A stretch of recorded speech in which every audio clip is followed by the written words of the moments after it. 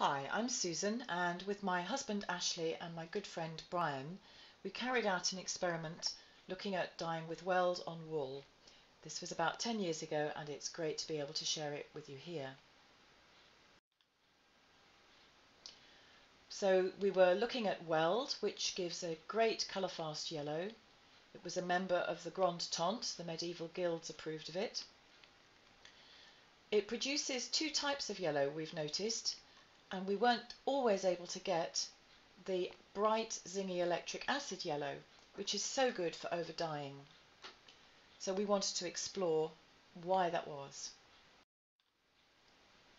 We're none of us chemists, and all we can really do is look at these chemical structures in the textbooks. This is The Colourful Past by Henk de Graaf, which is a great book, and the majority of the dye in Weld is luteolin, a flavone, but a very similar molecule which there is a little of in Weld is apigenin, which is the one on the right.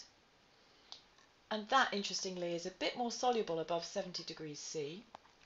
And also, I believe, it has a slightly different colour tone, as the dye in dyer's chamomile, I've been led to believe, is mostly apigenin. So I have no idea whether the secondary dye in Weld is having an effect on the colour or not, but I am curious about it. So our aims for the experiment: which processes favour the acid versus the straw yellows? And does cream of tartar matter? Most recipes for adjective dyes like Weld, where you need a mordant, also recommend using an assistant, and cream of tartar is the most commonly used one. We surveyed a range of diecraft books, and you can see there's a huge range of proportions of alum and cream of tartar recommended. These graphs are the percentage of weight to fibre to be dyed. Interestingly, the third recipe from the right-hand side in 2007, there's one recipe there that recommends no cream of tartar, and that was Jenny Dean, who's a very well-respected dyer. And we were curious to find out what the results are when you don't use any compared to using cream of tartar. Also, there are different types of cream of tartar. I was previously buying cream of tartar in the form of a colourless crystal from a British supplier called P&M Woolcraft. Sadly, they're no longer in business, and instead I've started to use baking cream of tartar bought from a shop. I wanted to know if they're the same.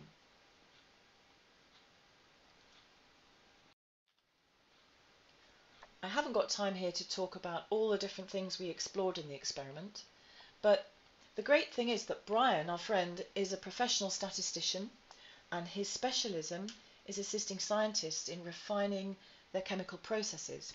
So with his advice, we decided to do a full factorial experiment. So we compared every permutation of all of these different variables in the mordanting and the dye extraction stages, and also in the dye bath. And then for completion, we also left half the samples in the sun for 3 months to look at fading. So as I say, I'm not going to go into the detail of that here, but just to say we ended up with 384 samples, which was rather a lot. However, I will talk about the most interesting results here, which are the mordanting results.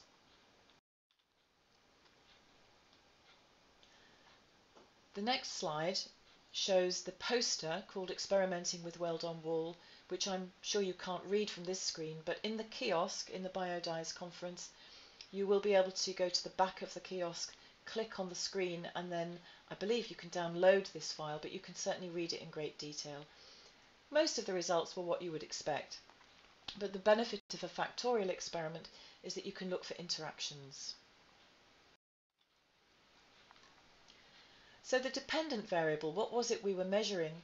We looked at the intensity of the colour that resulted from the different conditions, and we didn't have any specialist equipment to measure that colour. We simply used 3 different people's judgments by eye, and then we took an average of their judgments. We asked them to judge 48 samples. Brian used his statistics to select a subset that would give us still a very good picture of what was going on. If you want to contact Brian to find out more about how he did that, please get in touch with me and I can let you contact him. So we had 48 samples, we wrapped them. The photograph here is not easy to see the colour, but you can see how we prepared the samples. They were hand spun yarn, so the weights were the same in each sample, but the thicknesses varied, hence the slightly different sizes of the little bits of wrap. We took each of the 48 and put them in order from the palest to the deepest, not caring what the type of colour was, just comparing the intensity. We achieved a rank then for each person and took the average of those, which gave us an average rank. And here with this graph, the y-axis, the vertical axis, is that number. It's the average rank. So the higher the number, the deeper the colour of the sample. And we're comparing two conditions in the mordanting, either 5% of alum or 15. And you can see on the left-hand side that at low alum, 5% alum, adding cream of tartar, didn't matter much which one, made only a very tiny difference to the depth of colour. Whereas at higher alum, the cream of tartar made a big difference, produced deeper colours, and the dyer's cream of tartar produced a deeper colour than the baking cream of tartar. So I think that's a useful thing to know about. And if you're working with an intermediate value of alum, maybe 10%, which is what I prefer to use, then it still will make a difference if there's a linear relationship between these in this interaction.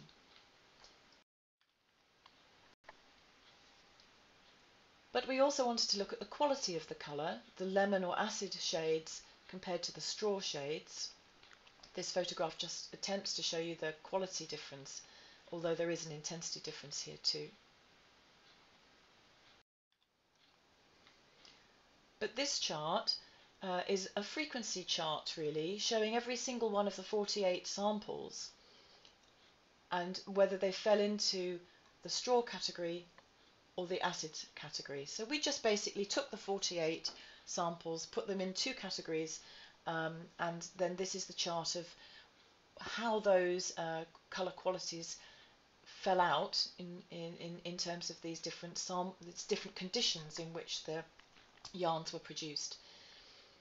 So we have 12 rows here, and the bottom six, the bottom half of the chart, is how the acid straw turned out in high temperature dye baths. That's 195 Fahrenheit or 90 degrees C, so a good strong simmer. And we can see there's a lot more of the straw colour turning up when the temperature's high in the dye bath, which is useful to know. So there are various books that say keep the temperature low if you want to get the bright colours. This would confirm that. Interestingly, the condition which is fifth up from the bottom, or second one down from the middle of the table, is the baking cream of tartar at 90 degrees, 5% alum. Every single sample there was a straw colour. Then if you look in the top half of the chart, on the whole there's more of the acid tones here, and this is the lower temperature dye bath, 70 degrees C or 160 Fahrenheit. But again we see some other straw colours popping in, and we were interested to see where did that happen. Dyer's cream of tartar in both the 5 and 15% conditions were always acid, which again I think is a vote in favour of using the purest cream of tartar you can find. But what I find fascinating is that at 15% alum, which is the fourth row down, there was no cream of tartar at all, and every single sample was a lovely bright acid colour. So Jenny Dean's recommendation that if you can't get Dyer's cream of tartar, it's better not to use any, does seem to be borne out by these results. And certainly at low alum, 5% alum, the second row down, every single sample with baking cream of tartar was a straw colour.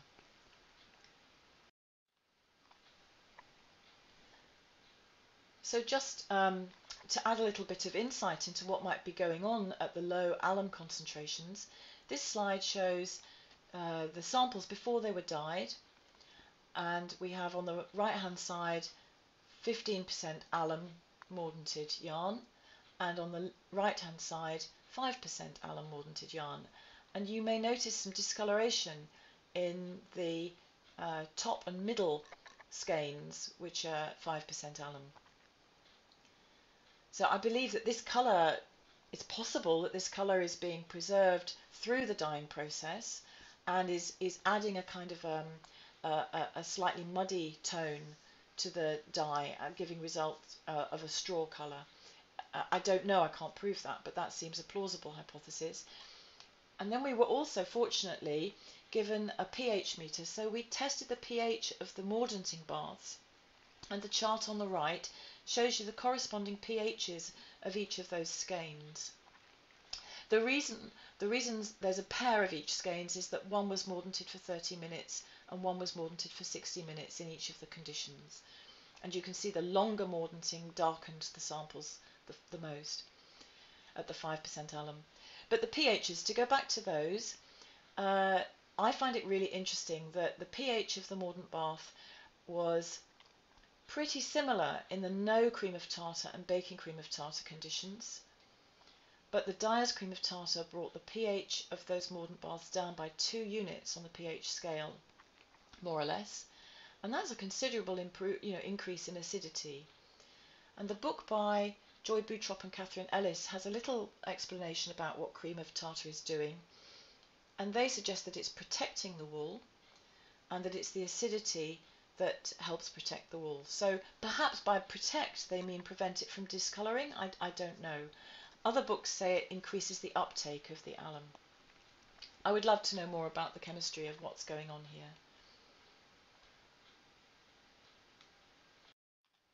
So finally, to conclude, we'd all like to use less alum in order to make sure that we're not wasting any and the disposal issues are not there. So low alum is a good thing, and we found out in this experiment that long hot dye baths, even with low alum, will give you nice strong colours, but our fading investigation showed that they will not be as colour fast, they will fade in sunlight, and they're also less likely to be those acid yellows unless you're using dyer's cream of tartar. So that, I think, is useful information for the craft dyer. To say it another way, if as a dyer you would like to achieve the acid yellows, try and keep the dye baths below 70 degrees or centigrade or 160 Fahrenheit. Avoid cutting corners in your mordanting. Mordant for a nice long time and you'll get colour fast colours, and avoid using the baking cream of tartar. My advice would be leave that for the snickerdoodles, which I understand is a very tasty North American treat that needs it, or the muffins.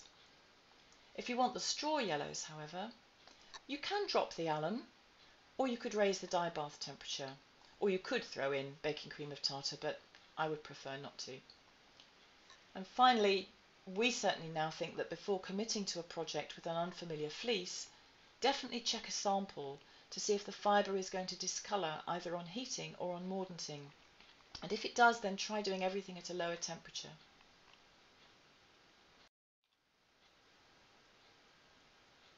And if we were going to do some further experiments, which inspired by this conference, I have to say there's a good possibility we will, it would be great to explore the ripening of allumed wool, where lots of books say leave it damp and unrinsed before dyeing. My anecdotal experience is that that does increase the intensity of the colours, and it'd be good to explore that properly. How long do you leave it, for example? And some people say leave it in a don't leave it in a plastic bag. Does that matter? Does it have to breathe? Secondly, gosh, wouldn't it be fantastic to be able to analyse the yellows in the results spectrographically? That would be a dream, but I'm quite realistic about the fact that that's probably not easily achievable. But if anybody has a project where you'd like to collaborate, just give us a shout. But we would definitely like to know what's in baking cream of tartar. For example, are some brands better than others? Are there caking agents in there? Are there any preservatives? Is it even the potassium hydrogen tartrate that dyer's cream of tartar is? Is it something else that has the same effect in cooking? Maybe I should be buying my cream of tartar from a chemical supplier or just from a slightly posher supermarket. Who knows? And just finally, generally, a big lesson for us is we just love to understand more about the plant dye chemistry of what's going on in our craft dyeing. So thank you for listening. If you need to contact us, our website is naturesrainbow.co.uk, and you can message either Brian or Ashley or myself through there, or you might find us on social media. I hope you enjoyed the talk. We will be in this kiosk of the Biodyes Conference, probably trying to be in between 4 and 6 in the afternoon, London time, +1, because we're still before the clocks change, and maybe talk to you then.